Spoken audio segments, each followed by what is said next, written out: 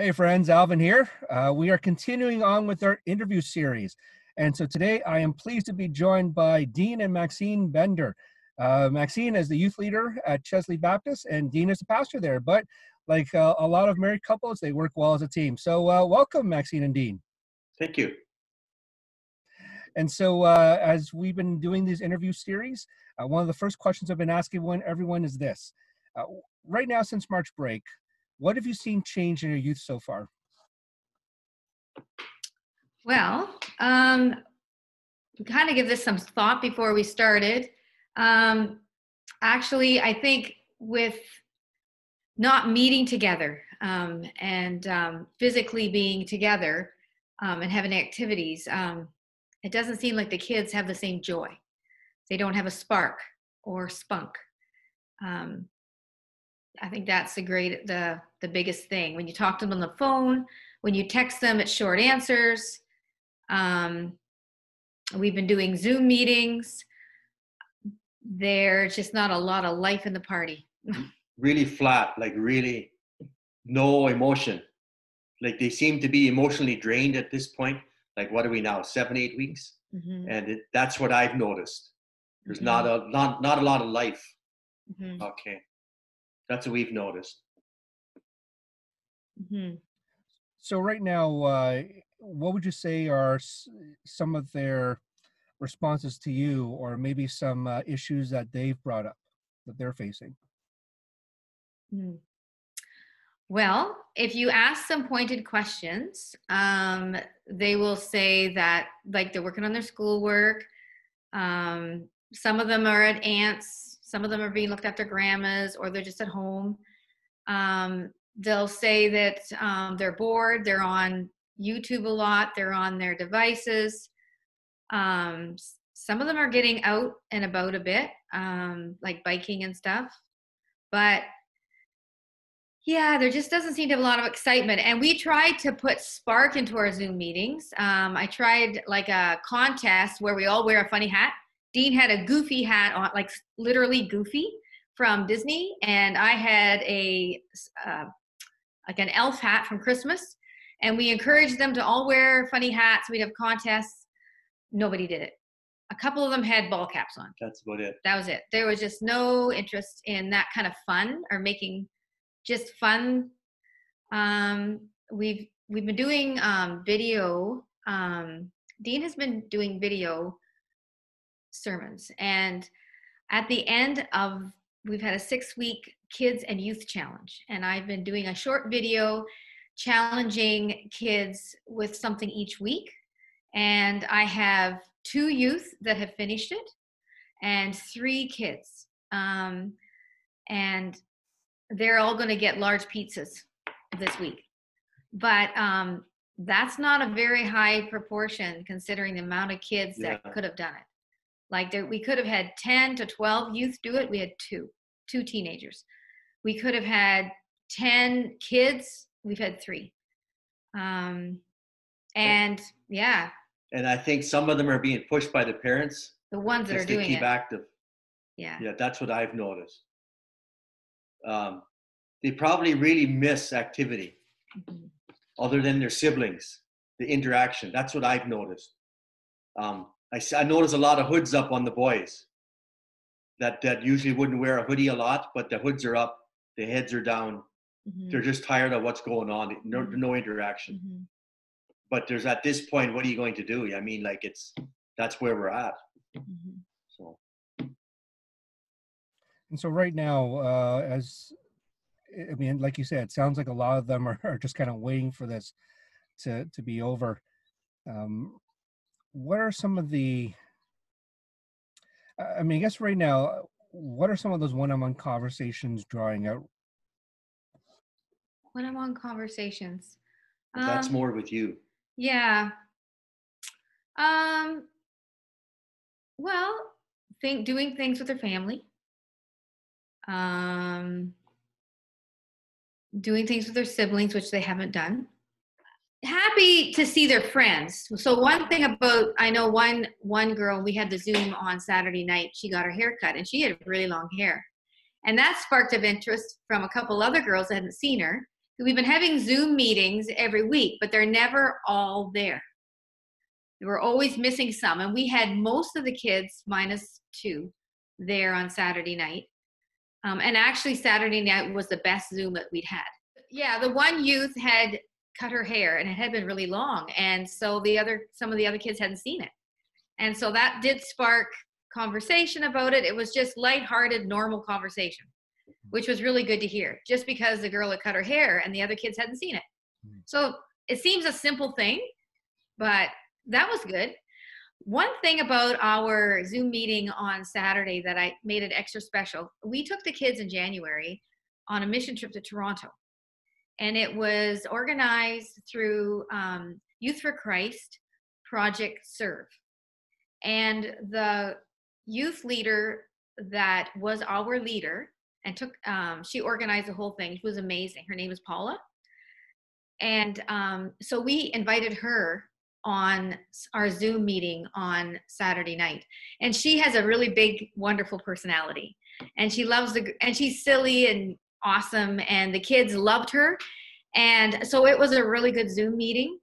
And that did bring a lot of spunk. And we had that really positive mission trip where we were helping the homeless. And we helped in a community dinner where they were feeding like 400 people every day. We helped serve that.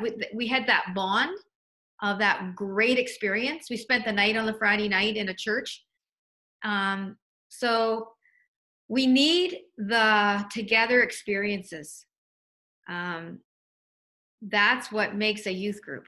Yeah, the kids need that interaction, togetherness, to be part of something. Like, I guess that's the physical nature of us, okay? Yeah. They need to be part of something other than just on a video. Like, put it this way, they were always on their devices before, but now their device has become the mainstay and they're kind of tired of it. Okay, they want that physical interaction. And I think what I can see is they're getting tired of looking on their phones. They see people. They want to actually have a conversation in the physical. So it could change in the long run. It could be good when you see things happening like that. And so right now, as through some of your conversations, what are things that they've expressed that they're looking forward to? What kinds of things are they hoping to get back to? School. Yeah. They all mentioned school. Mm-hmm. How much they miss school. And their friends. Yeah. They miss their friends. They miss the school atmosphere. Mm-hmm. I don't know actually about doing the work. Yeah. But when you take something on somebody that they're used to and there's no end in sight, that's a big impact. Like all kids are used to gathering on a weekly basis. And once you take it on them, they miss it. Something that I noticed too is like they will express their boredom. Mm-hmm. That they have a lot of time in their hands. And yet when they're given the chance to do challenges or contests, Paula gave them a contest also through the Project Serve and 2 weeks to do it. And there's 2 girls that said that they're interested. There didn't seem to be a lot of excitement, and they could win $25 by doing it. A gift card, yeah. A gift card for $25. And then the challenges that I initiated over the past 6 weeks, where they get a large pizza if they do it. It just seems like they're stuck. They're bored, but they don't have the energy or the drive to actually do things. So I don't know. It's hard to ignite them and get them excited about stuff. The excitement's gone. Yeah. Yeah. Like we're planning a lot of fun things before all this happened, and we had lots of excitement in that group. Yeah. But we can't do any of it. Right now, how would you describe the spiritual development or the faith formation in some of them right now? Ooh. Slim to none. I don't know. We want to keep on.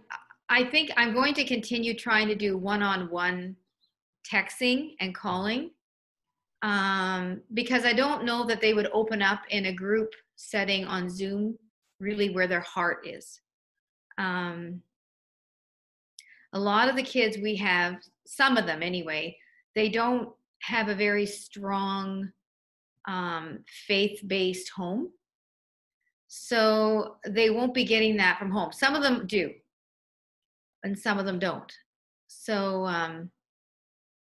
I think I'm going to just keep on trying, but it is draining. Like, I'm finding myself drained, and I have to keep praying that God gives me energy to keep on, because you don't get a lot of response back. I'm just happy when they answer my texts, that they actually communicate back with me and we get a conversation going. Because sometimes they don't. And you leave it a few days, and you try again, and they will. Like, so, I don't know. And meeting with the kids virtually is a lot more draining than physically. Like, I would physically sooner run around outside with 10 teenagers and sit and try to interact over virtually. Like, it's draining because you got to carry the whole load. There's no give from them. It's all initiated. Okay.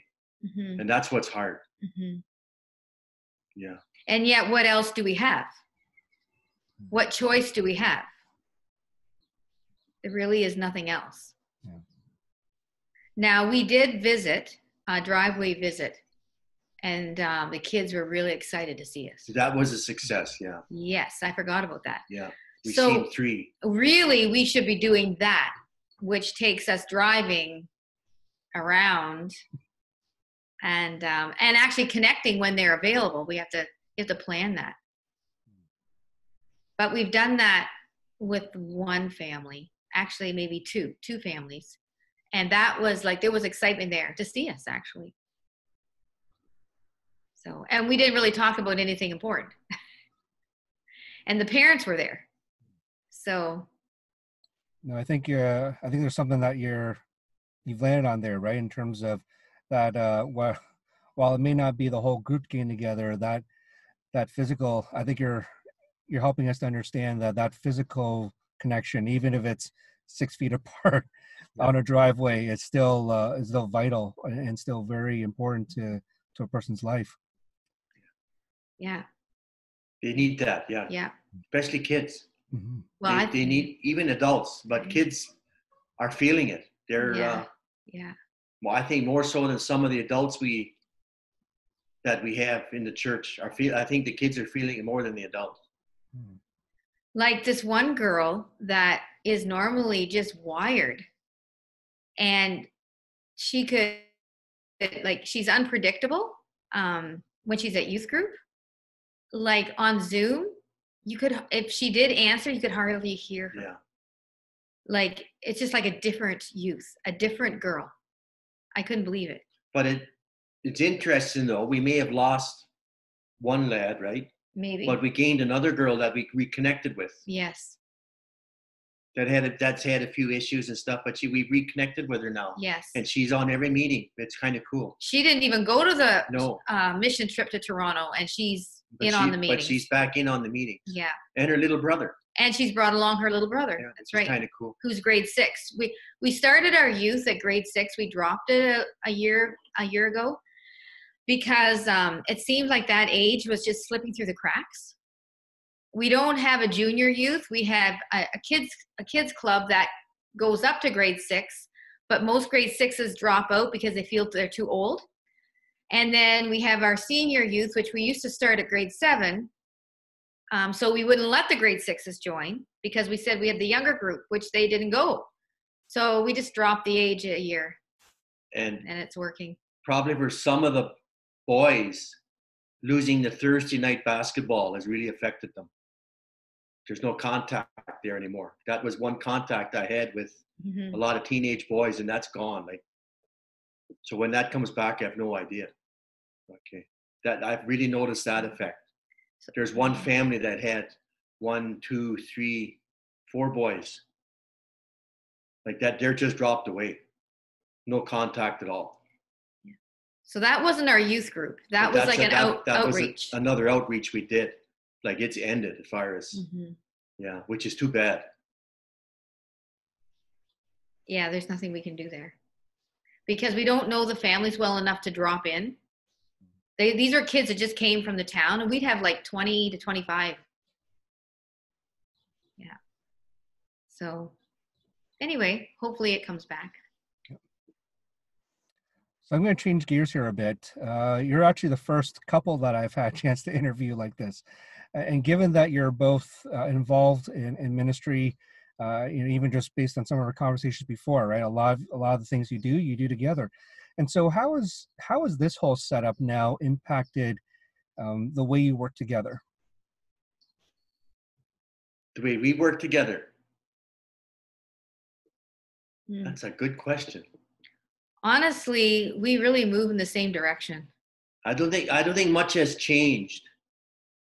We really like we done our kids club together, we done youth group together.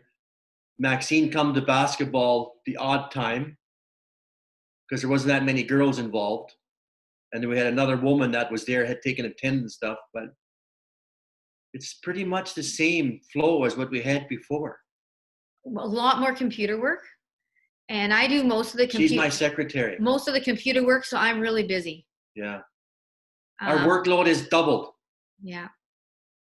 Okay, so we started a community meal a couple years ago for many reasons, and for people on social assistance, for disabled, for the elderly, for people that are alone, single, like lonely, any reason.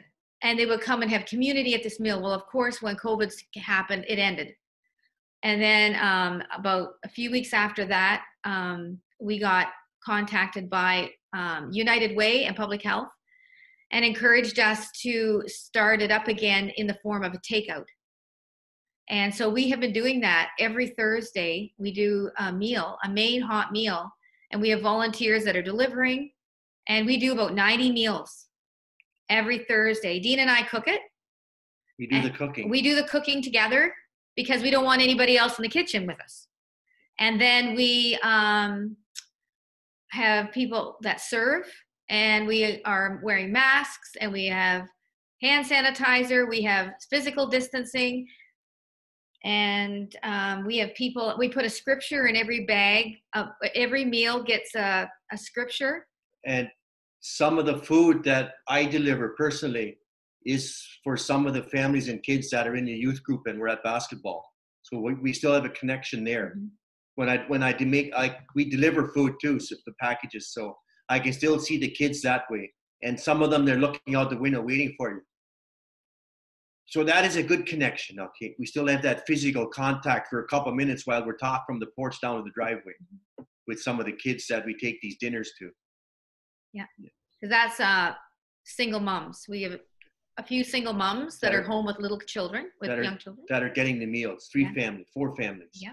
Yeah. So yeah, Dean and I just seem to, God has been really good to allow us to kind of like flow in the same direction and work in many avenues and directions for ministry. We have seen miracles and blessings. We needed another fridge, and because the one fridge wasn't working very well, and I had to throw out some fresh produce.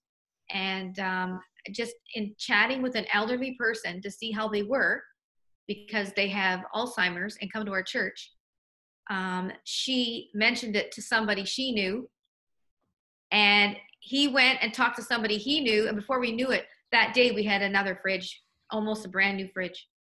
And then when he was delivering the fridge, and it was paid for by somebody else, and when the fridge was being delivered, it was noticed that the one stove had burners not working, and we needed 2 stoves. He brought down and gave us a stove. So we have almost a new stove and a new fridge. Just like boom. It's amazing. And we've had many people tell us that the meals are just like a beacon in the middle of the week. something to light up their life. So that's definitely encouraging. I know that even as you were mentioning, the way that some of your deliveries allow for those additional touch points, right? I think that's definitely vital, and so that's amazing to hear. As we're go for ahead. those children that are in the homes that Dean delivers to, we always put in coloring pictures for them that have to do with a Bible story. So I think there's 3, 6, 7. 3 of the kids are older that they wouldn't color. 2 of the kids, but the other ones would all color. So about 7 coloring pictures go out to kids. We're still contacting as much physical as possible on a weekly basis. We had forgot about that. Yeah. Mm-hmm. And so as we're coming near the end of our interview here, what would you have as a word of encouragement or a word of wisdom to those who are watching this right now? Just stay in the truth and keep plugging along. Like God will provide what you need. Like we've seen it firsthand. Like getting equipment within a couple of days that we needed, and we didn't really have the finances to go buy them ourselves. But we're getting donations, like financially keep these meals going and keep interacting. So yeah, just keep in the faith and carry on, and God will provide. Yeah, we just have hope for tomorrow and trust that God will give us the strength. I know personally myself, every morning I get up and I thank God for the day, and I ask him to give me strength to get through and get wisdom how to spend the day wisely. And so far, I believe he's with me and he's providing that. So that's what I would say. Everyone needs to give thanks for their day and ask for wisdom and discernment how to spend that day. And on a me personal note, even myself, I know my workload is doubled, like because there's a lot of more thinking's got to go into stuff other than the Sunday morning sermon. That is the part that I've noticed. So if I can encourage any pastors or people in ministry, just rely on God's strength, because you can't do it on your own. I know we're all in the same situation together, and every situation is different. Like we're in a small town community, which is totally different than a major center, but the issues are the same. The issues are all the same, and the need is the same. And people are all searching for something that they can't get right now. They want that capacity of compassion and love poured upon them. And a lot of people don't know where to get it. And we are the boots on the ground right now. And we should be all one voice, one church, all rowing in the same direction for the kingdom. In our little part of the world, that we can make an impact in the people that usually don't go to church or hear the word of God. That's what we're noticing. Like even on our YouTube videos, we're well over 2,500 views. Like it's just blowing my mind, the people that are watching it. Like I had no idea.